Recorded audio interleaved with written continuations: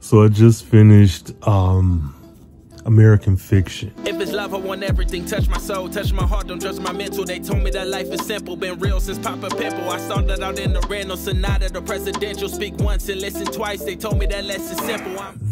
That movie, I enjoyed it. That movie felt like someone was telling the story of a writer. Like, of course, it's based off a book and it's about a dude writing a book, a few books actually. But there was a lot of things that happened in that movie that kind of re-energized me. So with this new year, you guys would have seen, hopefully you've seen the 2024 goals video. I'll put it up, whatever. But my goal is to create smaller deadlines for myself and to reach those, and to also work with intention. And a part of that for me translates to immersing myself in writer culture. Like, you know how if you're trying to do something, you research it, you look it up, you look up videos, you look up groups and podcasts about it and whatever, and you get kind of immersed in that thing to give you more insight and to kind of help move you along. And I get that. I do that. TikTok, YouTube, social medias at large, like I do that. But I think because I am trying to move with more intention this year, I am making it a point to intentionally immerse myself in not just the passive, like, oh, I'm going to watch a YouTube video. Let me look at AuthorTube. Oh, I, finished writing for the day.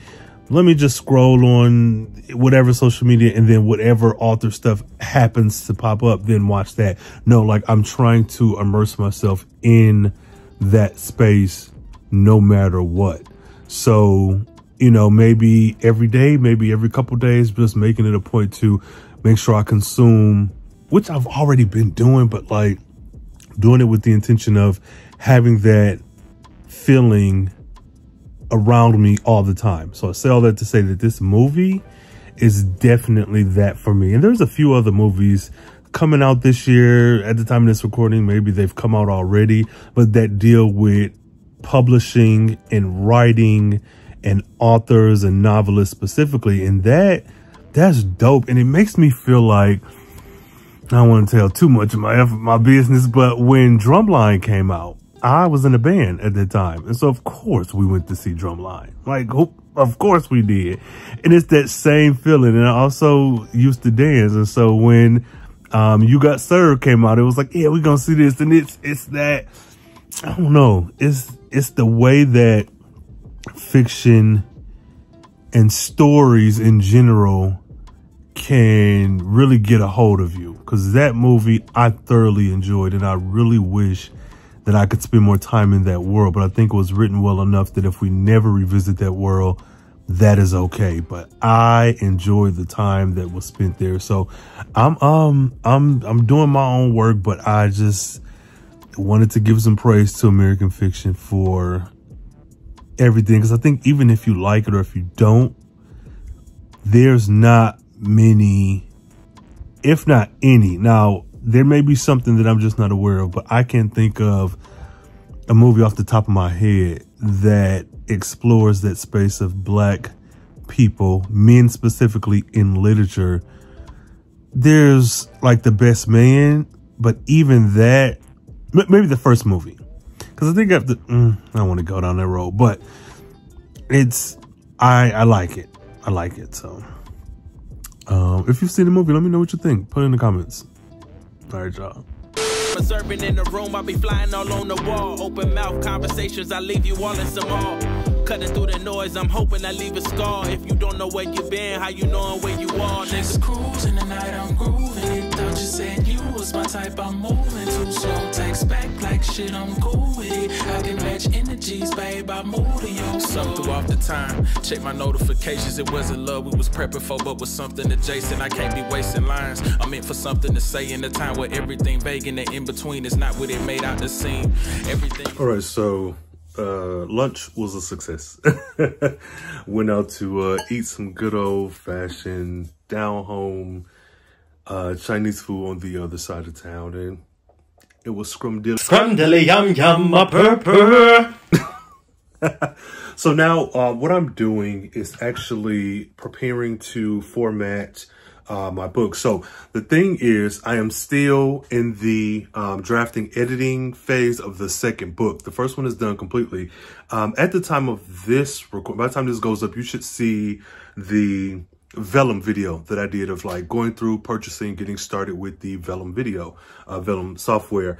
And it was painless. It was easier than I expected. And I'm happy that I took that plunge. And so now, though I'm still writing, I think my focus is going to be just kind of playing around with the software and starting to format. So full transparency, I have a Mac, but I don't have Windows. So I have a Mac, but I don't have Word Windows. So the story that I have that's edited, completely done, is from Windows when I had my PC, and that took a crash. That's not working anymore. It's a whole nother story for another day. But so what I'm doing now is just taking some of the content from the edited document and just plugging it in and playing around with it. I need to research a little bit more, but I think the only way that you can even have a project in Vellum is to either import it from Microsoft Word or to have a new project, which is what I did, and start inputting the information in. You can just type the book in there directly or just copy and paste into the software. And it's working for me. I'm really just playing around. I have like the first 2 chapters in there and I have to go through and format. But even more of just like formatting the way the book looks, the way that I received the document after the editing was like double spaced. It was something else. And so when I copy it into the software, I have to do a little bit more work than I expected. Not a bad thing. It's just something to be aware of for those of you who may be new to the Vellum site or whatnot. So I'm going to do that. The Vellum video should be up. I'm going to format and play around with the software a little bit now.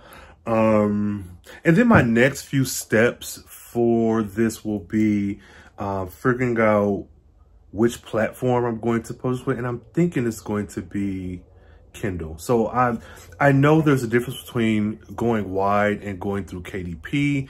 And so in my mind and heart of hearts right now, I'm leaning more towards KDP. The only issue I have with that is that I've seen the horror stories of people who were signed up for KDP and then their books were pirated, which I still don't understand. How is it that your book can be pirated and there's no provisions in place in Amazon to investigate that further? Because if you've done the work as Amazon to investigate and realize that, oh, this book is on another platform, because of course you don't want the authors who are publishing with you to break contract or breach contract, whatever, then where is the extra few steps of getting an email from someone or even reaching out to someone saying, hey, your stuff is published on this site, give me details? I don't know. I just think it's, so I bring it up because there was a young lady who I am friends with over on TikTok. And just recently, in the last like week and a half, 2 weeks, she's made a post about, hey, my stuff has been pirated. And I'm like, that's not something that I want to deal with. But it's also no risk, no reward. You're always going to have some form of something that could go wrong. But that's the one thing that has me like shook. So I'm looking into that, and then I'm looking into the details of actually going wide, but I'm thinking I'll be with Kindle. And y'all let me know what, if you've published, what platforms have you published through? If you are an avid reader, where do you prefer to read your books? What's your personal preference? And with the romance love story of it all, I'm getting KDP as like the probably best option. That's what I'm getting. So on top of that, with the formatting itself, I'm playing around with it. I like the different styles. Some are a little bit more subtle than others. But what I've been doing is actually going through some of my old books that I enjoyed from some authors that I'm familiar with intimately. So I have Eric Jerome Dickey, Elan Harris. I have some Tia Williams and a James Earl Hardy book. And so I tried to go for the older books, the ones that I read like growing up and into my adult years, because that's the feeling that I want to go for as far as like cover and interior and whatnot. And I'm going to look at some newer books like I think Tia Williams, 7 Days in June. I have a hard copy. That's the newest out of the pile that I have here. But we got Dying for Revenge. We got Basketball Jones. We got Just As I Am, which is a favorite of mine. A whole host of others, as you can see. And then my bookshelf probably could use some refreshing. I got a lot of cleaning, a lot of work to do, but I'm just going through and seeing how their books are formatted. Like I really like looking at Friends and Lovers by Eric Jerome Dickey. I like the author at the top, the title at the top as well, and then the numbered and whatnot. So I'm just seeing what options with vellum can get me close to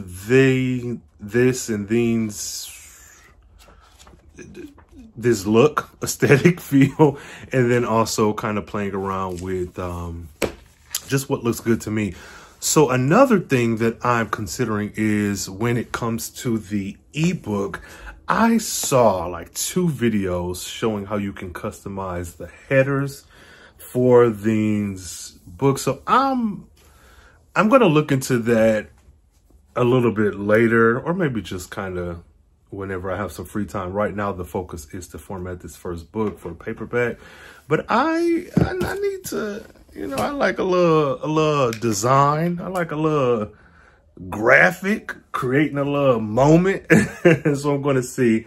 There is a young lady who uses vellum as well, and I've only read her books through audiobook. I think I have one of her paperbacks, but I remember she showed one of her hardcovers for one of the books that I read in audio that had art that she commissioned, and it was beautiful. And she was like, yeah, I did this through vellum, and I'm like, shit.